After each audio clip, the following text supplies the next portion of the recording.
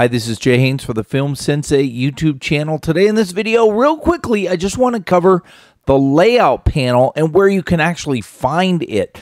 When you actually bring up HitFilm Express version 8 for the first time, you say, well, I don't see where the layout panel is. It's not here. It's not down here. It's nowhere, right?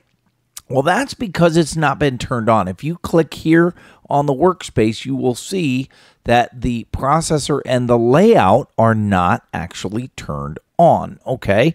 And if you click on that, then it will show up and you will find it right here, half of the screen. You can take that tab and drag it, say, for instance, over here into this area right here, okay? Another way to do it is to click here and go to the compositing layout, and it is included in the compositing layout here with the effects history and text, okay? If you want it somewhere else, you can always drag it somewhere else, okay?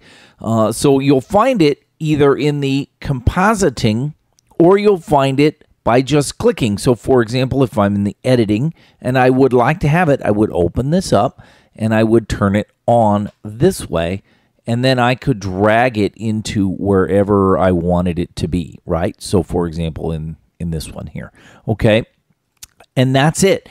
From there, when using that, you have all of the options that you have here in terms of align to and distributing and scaling to and from. So if you have any questions, leave them in the comments below. Otherwise, thanks for watching.